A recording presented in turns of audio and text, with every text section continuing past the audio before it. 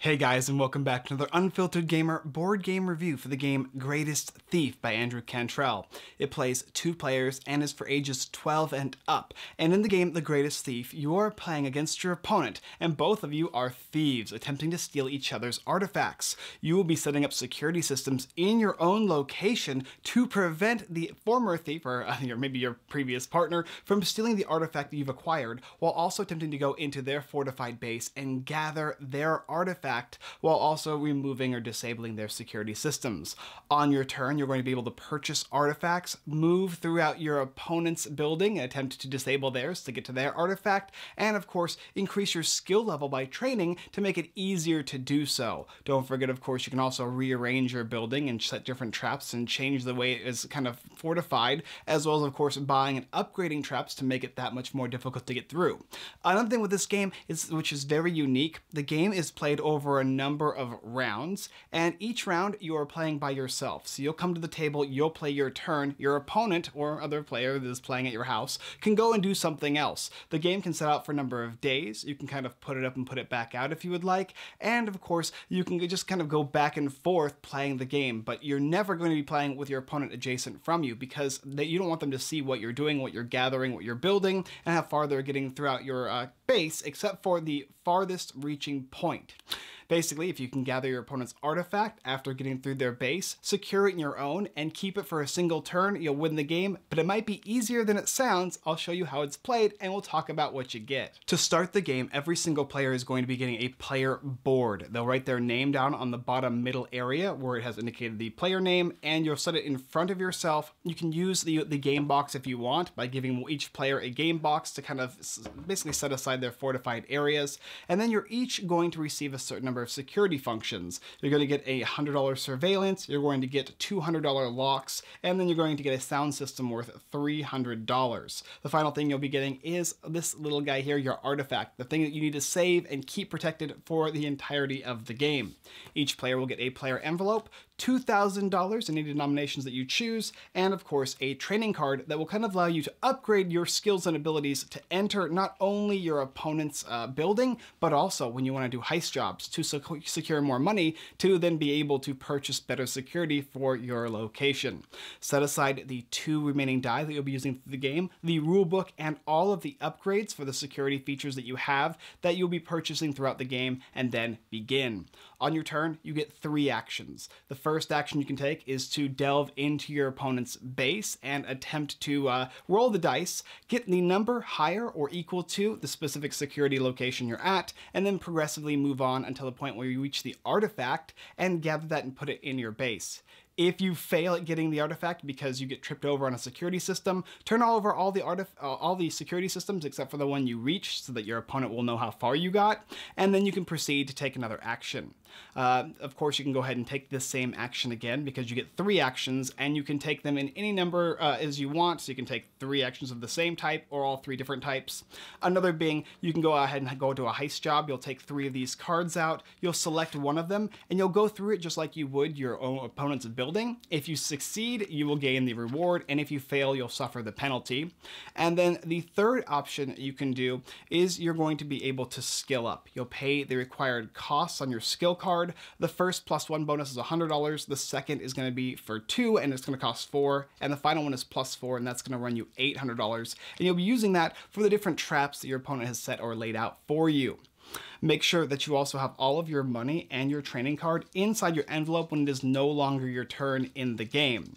There are 2 additional options you can take when playing the game, and these are always free actions on your turn. One is you can purchase these upgrades here, and you can also, of course, switch them out. So if you have a +4 security, you can switch it out for a +5 as long as you pay the difference in cost. You can buy a whole unique security system that you don't have, and then, of course, you can place them down on this board in any of the locations that you want, as well as rearrange the board to kind of secure your base and change it up. After you've taken the 3 actions in any order, as many times as you would like, up to 3, you're then going to pass provided you did or do not want to do any of the optional actions, and then it's your opponent's turn. And it'll continue going like that until somebody secures the artifact, and then after that, they get to keep it for 1 turn. If they can, they will win the game of Greatest Thief. It's pretty straightforward, pretty simple, with a few twists and turns in it. Let's talk about my review now for the game. So there's quite a few luck-based aspects in this game if you haven't noticed, because you'll be rolling die, and you can mitigate that by increasing your training, using your training card and spending currency to kind of make it easier for you. But in general, if you can roll 12s your entire game, it won't matter, you'll win. And in fact, you can win fairly quickly. But there is a nice little aspect of you have to actually make sure you keep your opponent's artifact for a whole single turn, because they will have the same opportunity to steal it back from you and score the artifact. And in fact, they can take that action twice and potentially steal their artifact back and steal yours. And that's what's going to happen a lot in this game, stealing. You're going to go back and forth trying to protect the artifact that you have and steal the artifact that your opponent has, and basically secure that for a turn. You're going to need money, and in order to gather the money, you'll need to do these specific heist jobs, which will give you money to buy these upgrades, and the upgrades obviously are going to be much more challenging for your opponents to match. They can go anywhere up to, I believe, a +10, but there's a bunch of +9s and 7s, and the average roll for a die is, for 2 dice, is 7, which means that you probably want to have your security systems at about 50% for each slot, but what you start with is a little different than what you're going to need. So basically, as you progress the game, your security systems will get better, it'll be more challenging for your opponents to go through, and of course you can spend more actions to gather the cards. And there's mainly 2 specific styles of play in this game. One is to kind of gather the upgrades and mainly protect yourself and worry less about getting through your opponent's area, and then the other one is simply trying to train yourself to just jump into the fray. And of course you can do a mix and match of kind of all 3 of the different actions where you're trying to train yourself, and also you're going in here and utilizing your training to score money, to protect yourself, and then with extra actions you can go in and attempt to get your opponent's specific artifact. But I feel like there's kind of the best the best play method is going to be to take 2 of those and kind of focus on them. Always go for a little bit of money, of course, because you do need to protect yourself, but I personally like to be aggressive, because if you can get really lucky on your rolls, you can push through your opponent's defenses and break away and get their artifact.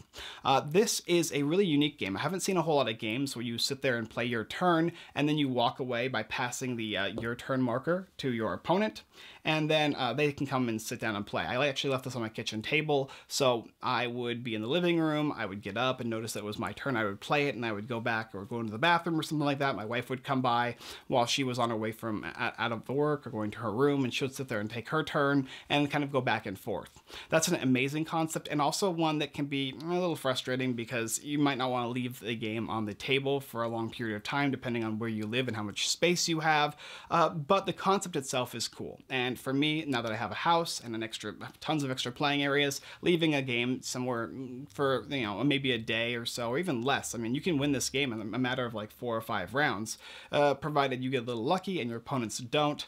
But having the kind of option to sit down and play kind of whenever you want or in between when you're doing something is a really cool concept, and I actually really enjoyed that about this game. But I can see where some players might not. The luck-based aspect of the game, yes, is one of those things where you're either not going to like it or you will. There is mitigation, but in general, if you roll high enough, you'll basically win the game.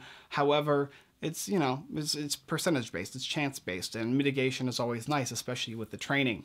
Spending money to purchase upgrades, all that is really fun, and you feel really immersed as you're trying to go through the specific areas that your opponents kind of lay out for you, and you do feel like the alarms are changing, the security system is changing, and the artifact space is no longer in the same area, and you're constantly having to make new strategies or upgrade different aspects of your card, and your opponent doesn't know what upgrades you have. So you have to try and protect yourself as much as possible, give them as little information as possible, and always switch up your strategy. Overall, this is an exciting, fun game. The artwork's pretty straightforward. There's not a huge amount of artwork in the game, obviously. It's just the tokens, mainly some symbols, and the player board, which works just fine. It's Game Crafter, so it means you can have some soot on your fingers when playing, and for some reason my copy came with 3 versions of the game, but that might just be because I am reviewing it, and they had, maybe this is like the reviewer's copy or the publisher's type of copy so they can see more multiple games being played at once. But what you get in the game is enough to play with 2 players and potentially more, and you're going to have a good time with this one. Another cool aspect of this game is I feel like you could play with more than 1 player, and that would make it, or more than 2 players I should say, and that would make it pretty interesting. I'd like to see what would happen if you played with 3 and you can kind of steal between anybody's artifacts, and as long as you left your turn with 2 artifacts or more remaining on your side of the field, you'll win. I don't know how that would exactly work, but I'm down to try it. And this is a cool game that I'm definitely going to have Max and Josh play this week. I might even have it done on stream, we'll see, but overall Greatest Thief, a solid, fun little game, provided you don't mind a ton of luck, and of course the fact that you leave it on the table somewhere and you have to come back and forth to play it. That's kind of like a positive and potentially a negative. Anyway, let me know what you guys think down below in the comments section below. Is this a game you'd like to pick up? Thank you for watching another Unfiltered Gamer board game review for the game Greatest Thief. If you want to pick it up, like I said, there's a link down below in the description to pick up the game. Let me know what you think about it. Also hit that subscribe button, hit the subscribe button and the bell notification button. It greatly helps us out, and hopefully if you watched more than one of our videos so far, you might find it worthwhile to subscribe to see other videos that will allow you to kind of determine if this is a game for you or games for you that we kind of review throughout here. But anyway, that button press means a hell of a lot to me, and it might just be an easy thing for you, even if you only watch 1 or 2 videos here once in a while, even like 4 or 5 every 4 or 5 months. I just greatly appreciate it, even just you watching this video here now. Also guys, Moonshell is being manufactured on Monday. Almost everything is underway. All of the art and everything is done, and we will give you more updates as well from there. Patreon members, thank you so much for those of you who have went above and beyond the realm of expectations by donating even $1 on Patreon. That helps us out with our videos, our live streams, our content on Instagram and YouTube and Twitter and all that stuff. So thank you so much. We appreciate you very, very much. All right guys, that's all I got for you this time, and as always, I look forward to being the greatest thief without you next time.